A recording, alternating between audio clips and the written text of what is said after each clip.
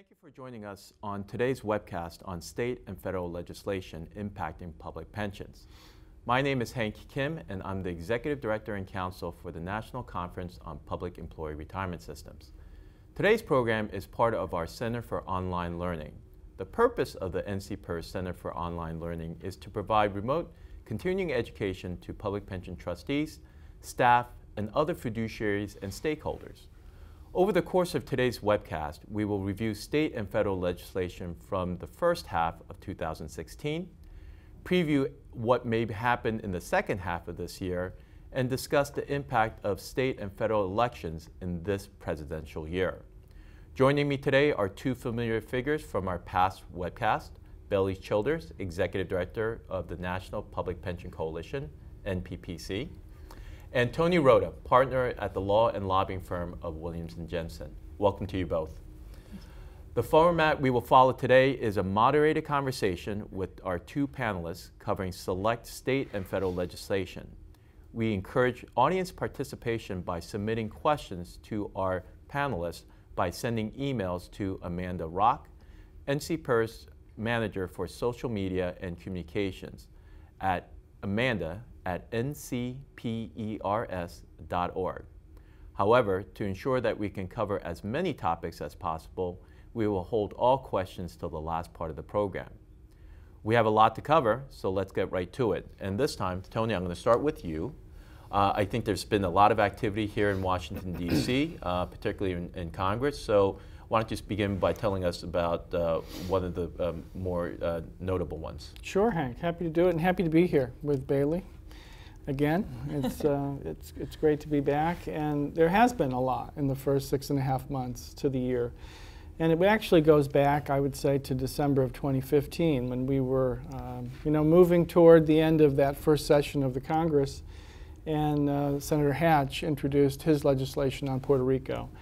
And as folks will remember, S-2381 contained two provisions that were not related to the situation in Puerto Rico, but would have impacted public pension plans in the states. Maybe, Tony, you may want to just explain what's going on in Puerto Rico that's necessitating federal legislation.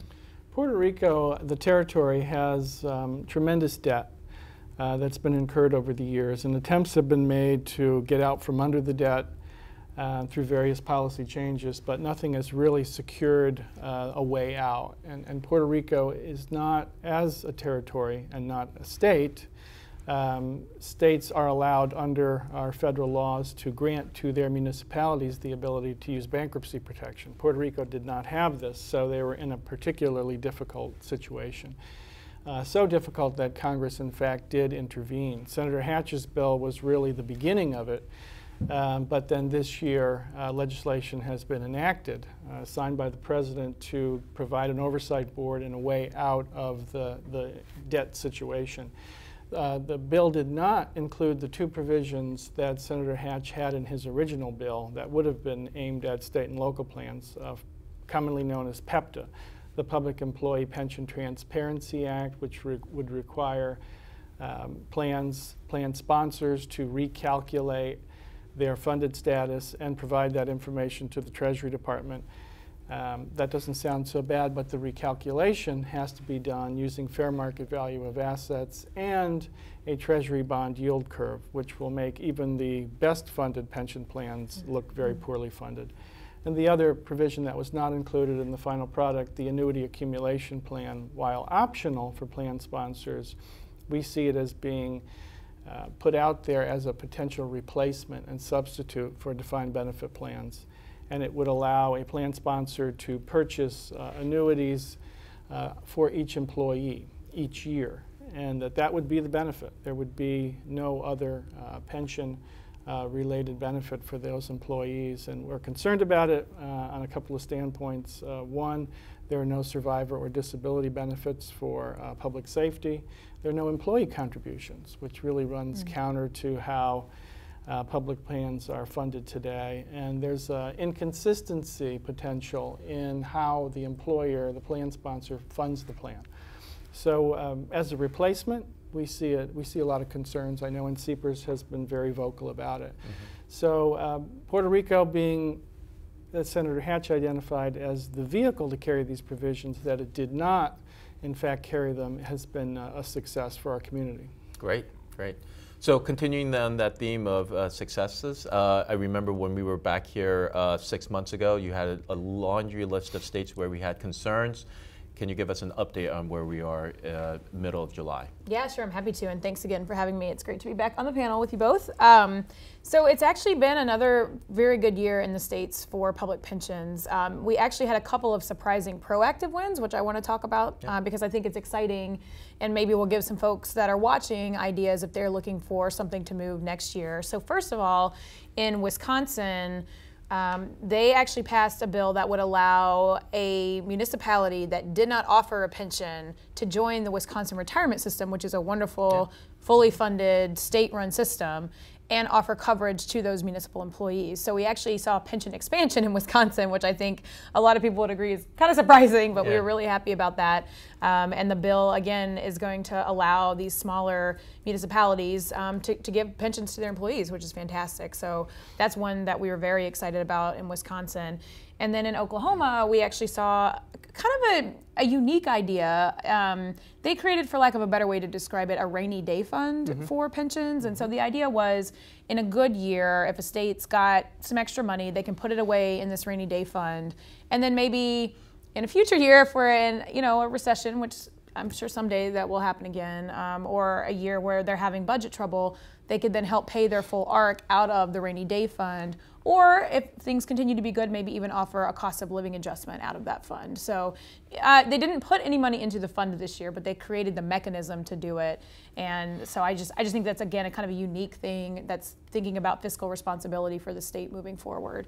The other, I think, kind of big picture good news is that public pension funding across the board continues to improve. So as you both know, and I think many of people watching know, the hits that pensions took during the recession, just like many private accounts did, have been a catalyst for people who want to get rid of pensions to say, well, we don't need to do this anymore, we can't afford it.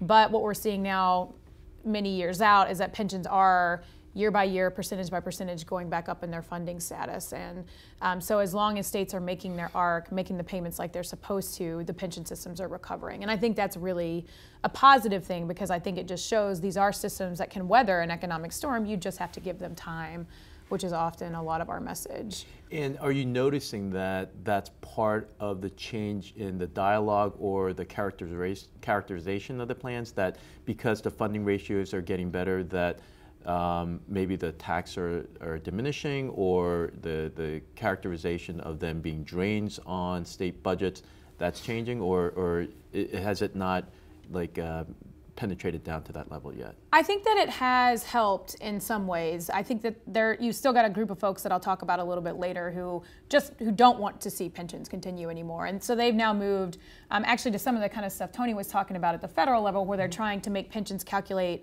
on a different discount rate, just to make it look like they're unaffordable. So they've started to kind of move into this other set of tactics, which sometimes can be difficult, because that's a very hard thing to explain to people, right? Absolutely. That's not an easy thing to talk about in the press or to the general public, and sometimes even to a state lawmaker.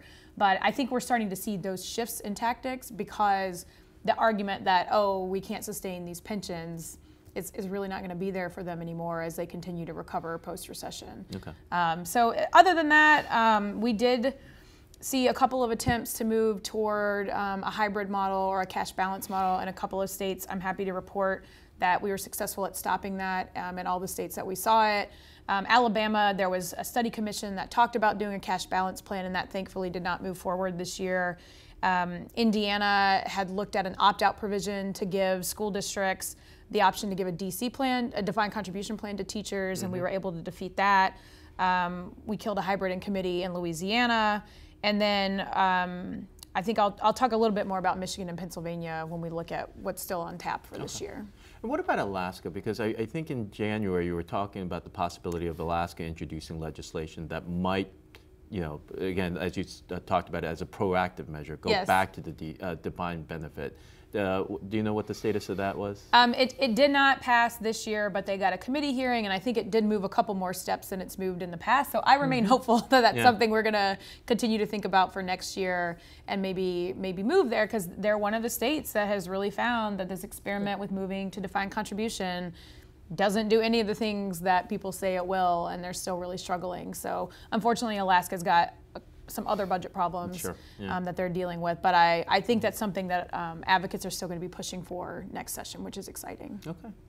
So Tony, turning back to you at the federal level in Congress, obviously Puerto Rico bill, relief bill was a major driving force, but there are other couple of smaller provisions that public plan should be aware of. Absolutely. One is a bill that was just introduced in June, H.R. 5427 by Congressman Dold of Illinois.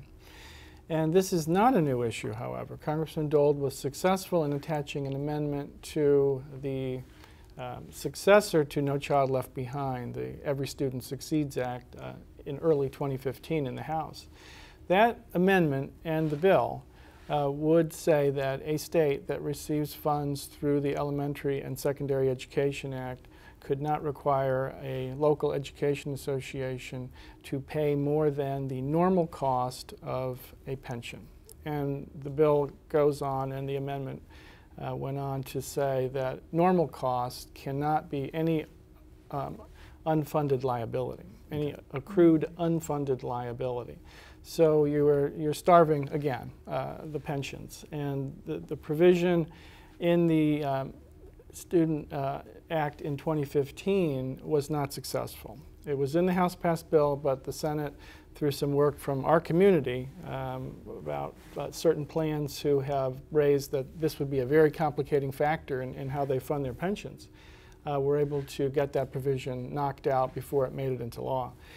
Congressman Dold has not left the playing field, however, and has reintroduced his bill now here in the middle part of the last session of the Congress. But the thing about Congressman Dold is, first, he's very articulate, very persuasive, and he's also in a very competitive congressional reelection. So the House Republican leadership certainly wants to do things that are helpful to Congressman Dold, a natural reaction. So we do have concerns that this legislation could come to the floor in September, and we're going to be watching this very closely. So Tony, just a couple of questions regarding the Dole bill. A, has there been any changes to it or modifications since its original introduction a year ago? And then two, what's the motivation behind Representative Dole's introduction of the bill? Well, on the first question, there is a change, and that he would exempt from this, this requirement or prohibition, really, any system that is funded but more than 50% or greater funding. We have some concerns about that because what he's put into his legislation is as determined using reasonable actuarial standards. We're really not sure, or assumptions actually is the word he uses. So we're really not sure what that's going to mean. And which federal regulator, in fact, this is legislation that would be amending elementary and secondary, so it's Department of Education. So where do they go to define this new term? So that is a concern of ours. Congressman Dold is trying to, your second question, fix a problem that he sees in Chicago, where school districts with very little and limited resources are being asked to incur these pension costs. And you know, it is a difficult situation. I don't know that it's a situation that isn't, it's certainly sympathetic, but I think the way he's going about it is not the correct way. And we, in fact, our community is trying to meet with some of his education advisors who are really on the ground in the schools in Chicago to learn more about it, to see if there isn't a better or different approach to solving it. Okay, thank you. And then Was there another legislation? Well, I think we have to talk about the windfall elimination provision, since that's the bill that has just recently been scheduled for markup at the House Ways and Means Committee last week and then withdrawn by the chairman. The windfall elimination provision is one of the 2 Social Security offsets. So if you are an individual who earns a pension from a non-covered Social Security employment, such as I believe up to 25% of state and local employees, your Social Security benefit, if you were able to earn one through a parallel or post-career employment, would be reduced by WEP, the windfall elimination provision. It takes the first tranche of your average monthly benefit from 90%, this first building block of your benefit, to 40%. So it's a sizable reduction. And it's across the board, arbitrary, and has been in the law since the early 80s and really railed against consistently since then as being arbitrary. And legislation for decades has been introduced to repeal. Repeal it carries with it a very high price tag and has never really gotten traction. So Chairman Brady, Kevin Brady of the Ways and Means Committee from Texas has taken a long-term interest in trying to solve this. He put together what he viewed as a compromise bill. It would have provided a rebate to those currently hit by WEP and those who will be hit by it or will turn age 62 prior to the beginning of 2018. And for those who reach age 62 from 2018 on, the WEP penalty would be eliminated, but their benefits would be calculated on a proportional basis. So AARP, other groups have said this is a fair approach, but the legislation hit some heavy surf last week when an issue that was raised in the committee dealing with an exemption to the current WEP called the substantial earnings test was not resolved in the committee in the chairman's the bill he brought to the committee for markup, and an amendment was going to be offered to fix the problem. That would have taken away a great deal of the rebate money because Chairman Brady wants to keep this revenue neutral. So the better part of valor at that moment was to withdraw the bill and try to put it back together over this congressional recess. Okay. And Bailey, at the state level, what other news do you have for us? So you gave us some of the good. Are there some of the ugly and the bad available? Yes, unfortunately, of course. Yeah. So let me first talk a little big picture about some of the things we saw this year that were new or continuing in the case of Pew. So I think as I've talked about before, Pew has taken money from the John Arnold Foundation, and Arnold is mainly the big anti-pension funder. So they have just re-upped the grant from Arnold. So they're close to $10 million now that they've taken from the Arnold Foundation. And we've seen them in Alabama this year. They were very active at trying to push Alabama toward a cash balance. We saw them in Pennsylvania again this year. So they'd been in Pennsylvania last year pushing for what's called a side-by-side hybrid plan, which basically means from $1 of salary, part of your money is going into the pension, part's going into a 401k style plan. So this year in Pennsylvania, a stacked hybrid was debated, and that would be up until, I'm blanking on the ceiling, it was maybe $50,000 or $60,000 of salary, you have a pension, and then on top of that you have a 401k. And Pew was still pushing to go to the side-by-side model that would be much worse for public employees. Neither one of them are something that we necessarily want to see, but Pew was still going at it, trying to get Pennsylvania to make a worse decision for their public employees. Thankfully, that has not moved. I'm not sure that it will. I don't have a good sense what the rest of the year is going to look like there. If it doesn't, I expect maybe next year we may still see it again. But so that's just to say, if you're seeing Pew in your state, please let us know. The other kind of tricky part with Pew is they've got a separate group now that's working on some of the stuff we talked about on the last webcast, which are the private sector retirement security models to expand access to retirement security. Yep. So it's just a little tricky with them. It is two separate sections of Pew, but just be aware, if the what I would call the good side that's coming in trying to help the private sector makes inroads with lawmakers, you may see the bad side come in the next year trying to get rid of public pensions. I've heard that they are active in Kentucky as well. They were active there a few years ago, moving the Kentucky state employees to a cash balance, and the teacher system now is one that I hear that they may be doing some work on. So that's frustrating, and we'll keep an eye on them. And again, if you hear of them in your state, please let us know so we can help you fight them back. We were very successful in Alabama, again, as I mentioned, so that was great. The other interesting group that has formed is called the Retirement Security Initiative, and it's headed up by Chuck Reed and Dan Lillenquist and Lois Scott and a couple of other folks who've been involved in attacking pensions in Chicago, San Jose, and Utah. And their new executive director, Pete Constant, came out of the Reason Foundation and has done a lot of anti-pension work. It's not exactly clear what they're doing. They unfortunately are organized as a 501c4, so we can't tell like where their money's coming from. I could guess, but we don't know exactly where their money's coming from or how active they're going to be. We saw them this year in Lincoln, Nebraska. Chuck Reed went out to testify. Once we found out, we were able to get someone else to go testify, and thankfully Lincoln decided to stick with their pension system. So far it's RSI 0 and NPPC 1, so I'm happy about that. But you know, they've named Pennsylvania, Arizona as other potential targets, and we think that they may be more interested in municipal pensions, which is very tough to track. Yeah. So just keep those names in mind. And again, if you're hearing them, if they're being invited to come testify to the city council or to committees at the state legislature, let us know, again, so we can make sure their motives are clear to the people they're coming to speak to. So those are a couple of concerns, you know, just people still floating around pushing these bad ideas for states and cities that we saw. And then, you know, for the rest of this year, again, Pennsylvania, that hybrid bill is, you know, it's not clear what's going to happen with that. And then Michigan, I think I've talked about the last couple times.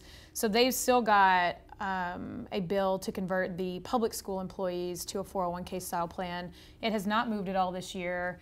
We think that it might move in lame duck depending on how the elections go, but there also might be other priorities in lame duck, and maybe they don't get to pensions. So that one we're continuing to monitor. We don't think at this point it will move until lame duck, but you know, that's a state that we constantly monitor. Okay.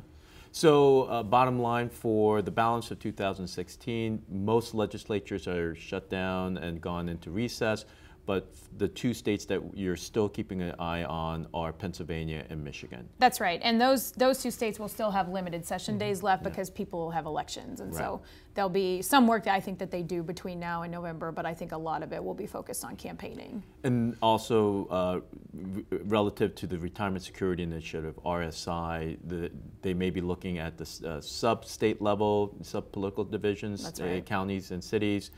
And so if a state is looking, or a city is looking and seeing that they have some challenges coming up, what are the things that NPPC can do to assist states or localities? Yeah, that's a great question. I mean, so like I mentioned in the example of Lincoln, Nebraska, you know, we reached out proactively and said, look, can we get someone there to come and testify at the next city council meeting to make sure that they're hearing the other side, and we're able to get an actuary to go out and talk about why moving away from a DB was not going to be helpful to Lincoln, Nebraska. And thankfully they found that argument to be very compelling. And so those are the kinds of things that we can help with if you let us know. You know, we can talk about finding an expert or, you know, someone to come in to make sure the other side is heard. We're also happy, you know, in the case of Pew, for example, we've done letters to all state legislators to say, just so you know, here's the deal with Pew when it comes to pensions. They're taking money from John Arnold. This is not a solution that's specific to your state. This is an agenda that they're pushing all across the country. And sometimes just, you know, outing them for doing that has been helpful at getting state legislators to say, oh, well, wait a second, let's really think about this before we listen to these folks and move forward. So we're happy to help prepare materials like that. We can do the same thing with the folks from RSI to make sure that lawmakers are aware of their backgrounds and their track records on pensions and how it hasn't worked. So Dan Lillenquist, for example, pushed through this hybrid in Utah, and now they're having recruiting challenges for teachers and police officers because they don't offer decent retirement security anymore. And then they're shocked at why they can't find people to do these very, very important jobs. So I think we can put some of those kind of materials together for folks. We can help you think about preparing testimony or getting someone in for testimony, writing opinion pieces, and really doing that education that needs to be done to make sure people at least understand where the information that they're getting is coming from. And now, speaking of information, how can an audience member who's interested in contacting you, how do they get in touch with you? What's your web address, contact information that you're willing to share? Sure. So we're at protectpensions.org. You can go there. We have a lot of resources on our website, so definitely feel free to check that out. We do a blog a couple of times a week just talking about different issues that are going on in the states. And then, or you can email me directly at bchilders@protectpensions.org. So it's bchilders@protectpensions.org. Great, great. So Tony, turning back to you at the federal level, what do you foresee for the balance of this year? Obviously, there's an election coming up, and we'll talk about that a little bit later. Right. But relative to Congress, maybe the agencies, what do you see for the second half? Well, Congress is out of session for the next 7 weeks, including this week. Of course, the Republican convention is this week, the Democratic convention is next week, and then they have their traditional August recess. So they'll come back on September the 6th. For approximately a month. And in that time, really, the only must-pass legislation is a resolution to fund the budget. So there's a push and a pull right now going on between how to do that. Those who want to see just a short term to get them into a lame duck session, and those who would like to see it punted until March. And have the new president and the new Congress deal with the funding issues. So that's going to play out in September. It's very possible it would be just a short-term extension that'll take them over the hump, get them into the lame duck session, and then they can work on the serious number crunching. On our issues, and I'll go straight down the list as I did before, Puerto Rico presented a legislative opportunity of convenience for Senator Hatch and those who would like to do PEPTA, for instance, the annuity accumulation plan. There will be other legislative measures which present this opportunity, and we will be working to keep those provisions off of those bills. The first is going to be S-1714, which is legislation by Congressman Manchin of West Virginia dealing with shoring up the pension and retiree health benefits for retired miners. And this is a bipartisan issue. The Ohio senators, both Portman and Brown, Republican and Democrat, have been pushing for this, and Senator Hatch at Senate Finance did say that he would mark up this bill in September. So right out of the chute, we're going to have that defensive battle again. I feel pretty good about this bill. This bill has to be developed in a bipartisan fashion. The provisions I outlined before are not supported on the Democratic side of the aisle, and perhaps some, maybe many Republicans would have difficulty with them as well. The DOLE legislation, turning to that, again, possibility that it could pass the House in September. He is certainly pushing the leadership for that. That'll present a situation similar to what we had in 2015, where the House did pass it and the Senate stopped it. So that's something we have to see how that plays out. And then going to WEP, the windfall elimination provision for this short-term September period. Chairman Brady's working, I know, during the recess to try to put this back together, to try to find the support necessary to move it from the committee in a bipartisan way. He doesn't want to put a bill out there that's purely partisan, because it doesn't have a future, and he's committed to solving this. So I think those are three areas that we're going to be looking at in September, and probably into the lame duck session as well. Okay. And let's talk a little bit about the lame duck session. Obviously, it's when Congress comes back into session after the election. And generally, that's when a lot of the cleanup bill happens, right? Or maybe some of the more unpopular decisions need to be made. So if that's the case, do you, again, for relative to public pensions, do you see the more likelihood of a September issue, or is it more in November, December? I think the lame duck is always one with a big question mark attached to it, because you don't know what the voters are going to decide and what the political dynamic is going to be. It could be that we're looking at a new president. Well, we're looking at a new president either way, but we could be looking at a president of a different party. Yeah. If we are, in fact, if the Republican were to win, then you have a situation where he would probably not want Congress to be doing anything. I mean, perhaps take some politically difficult issues off the table. With regard to our issues, I think largely they are issues that have to ride on other pieces of legislation. So to that extent, there really has to be some bipartisan input to it. And as long as we continue to educate members of the House and the Senate on the concerns we have, I think we should continue to see success. It's not guaranteed, but as long as we're doing our homework and doing the outreach that's necessary, I believe we can keep these pieces of legislation at bay. Okay. So you've kind of introduced it and touched on the topic. So let's go to the elephant that's in the room, the presidential election. So we have the presumptive nominees for both parties. You mentioned that there's a convention for the Republicans going on this week. Hillary will have hers next week. And we're not going to get into the larger issues and right.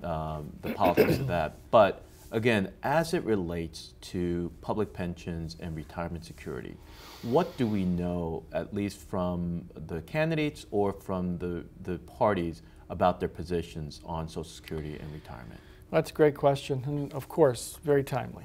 But they haven't said, Hillary Clinton has said more and has a longer track record on retirement issues, certainly a strong supporter of Social Security. In fact, she has said that she would like to see the benefits enhanced for certain people who may be caring for an ailing family member or younger children, or situations where they weren't able to really earn much of a benefit because they were out of the workforce for long periods of time caring for children. So she is open to all that. She's also opening up the possibility of raising the Social Security payroll cap, which is currently set at $118,500. That is not been changed substantially since the early 90s, but has been indexed over the years. Republicans usually draw the line there and say no new taxes. That's a new tax in their mind. That to increase the exposure to the FICA tax would be a new tax. And they've tried to take that off the table and largely have taken it off the table when they've been in the majority. Donald Trump has said very little about retirement. He has said very little about many policy areas, but this is one of them. Now, he has said very clearly that we should not be cutting Social Security benefits. And I think largely Republicans are looking at the demographic of their voting bloc, which is aging, and they're saying Social Security is a positive if we handle it correctly. So I think Trump is kind of showing that to the American public, and looking at the GOP platform, who really reads a platform, but I read it in the cab coming over. And it's very spare on language with regard to Social Security, but it talks about the moral obligation to secure benefits. But it also says that all options should be on the table. It does not mention privatization, nor would I expect it to mention privatization. You could read that privatization or individual accounts is on the table if all options are on the table. I don't think there's any traction for that in Congress, so I don't really think that's a new threat. As I mentioned earlier, they do make the no new taxes, draw that line in the sand. So I think we need to know a lot more about these candidates, particularly with regard to retirement policy, because there are so many large issues that are coming into play right now. And for you, Bailey, as the presidential election casts its long shadow, what are you anticipating at the state level? How do you think it's going to color the politics at the state level? Yeah, that's a great question. I think one of the big things we'll be watching for are flips of legislative chambers and governor's mansions. And I think that could have a big impact on what we're dealing with going into 2017 in some of the states that we've done work in the last couple of years. It might mean that we have states that are new threats. It might mean that we have states where we have some opportunities to do some more proactive work.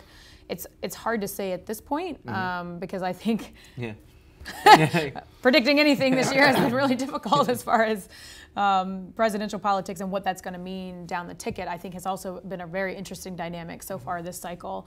But that's definitely something we're taking into consideration with the states that we work with regularly. Doing our planning and talking about. Let's chat after November so you have a good sense of what you're actually going to be dealing with and what the opportunities or threats may be. The other thing that'll always be a challenge for us, though, is you're going to have a lot of new legislators. So regardless, in a lot of our states, you'll have a crop of new people that you've got to do education because, people have to understand what pensions are, why they matter, why they work well for the state, who's in a pension, why does it matter for them in their retirement security that they have a pension rather than a 401k style account. So that's definitely something that we'll be doing. Even in the states where maybe we don't necessarily expect a big threat, we've got to do that level of education to make sure that the new people coming in don't say, hey, I've got an idea, let's do pension reform. So we'll be doing a lot of work on that. And then we have for next year, we'll have a couple of states who weren't in session this year. Texas and Nevada, two big ones that come to mind that will go back into session in 2017. So I think for the balance of this year, even prior to the elections, thinking about what we're doing to get ready for those two states coming back into session next year. Okay, great, thank you. So at this time, we'll be fielding some questions from the audience. We have a couple of questions already keyed up from folks that have sent it into Amanda. So again, just as a refresher, if you'd like to ask us a question, send an email to amanda@ncpers.org. So let me stay with you. So one of the first questions we got was regarding Wisconsin and Oklahoma, sort of the proactive legislation that became law that you mentioned. What were the origins of that? Was it did the state initiate that, or was that by employees? How did that happen? That's a fantastic question. Two different ways. So Wisconsin, it was actually a Republican mayor who wanted to be able to provide a pension to the city employees in his city, went to his Republican lawmaker at the state level and said, hey, can we do this? And they said, sure, and did it. So we thought, great, we're not going to argue with that. Go right ahead.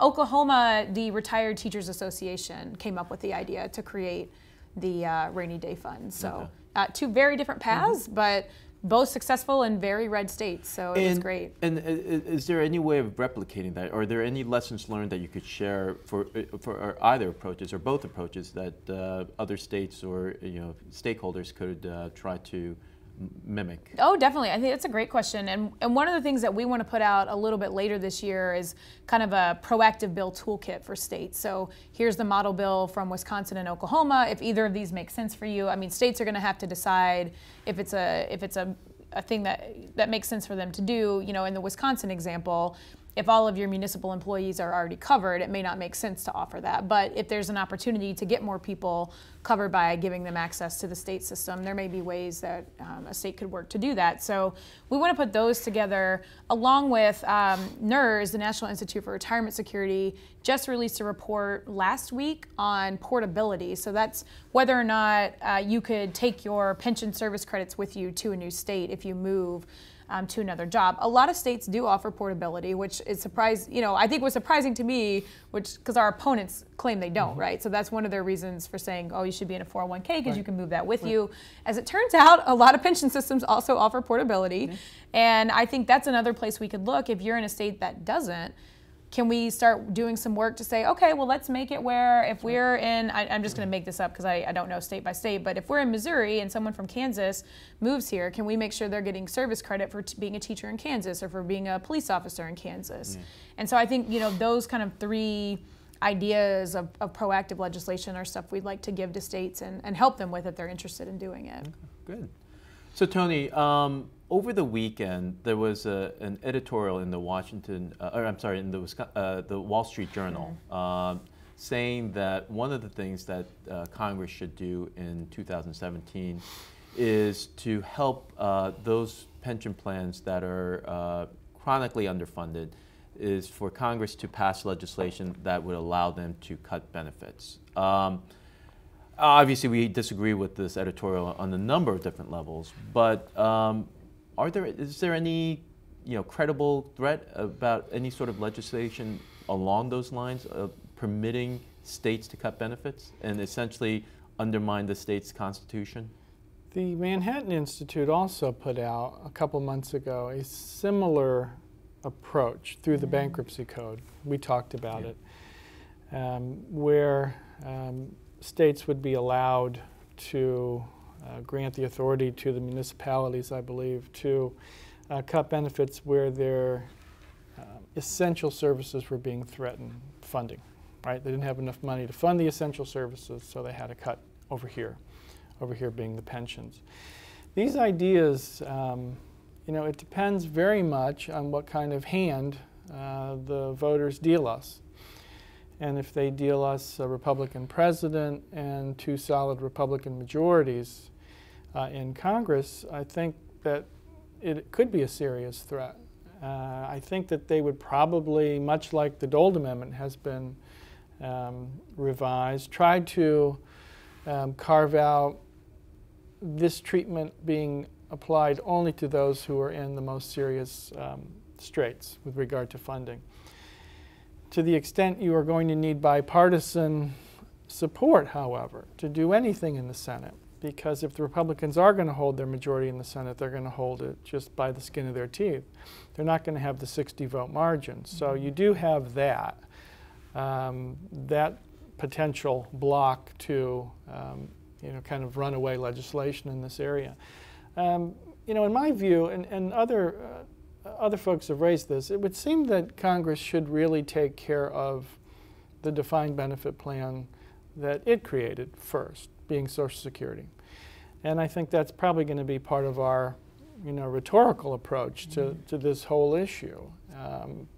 The federal defined benefit plan should be taken care of first by the federal government before it tries to dig into what's going on in Topeka or Springfield or anywhere else in the country.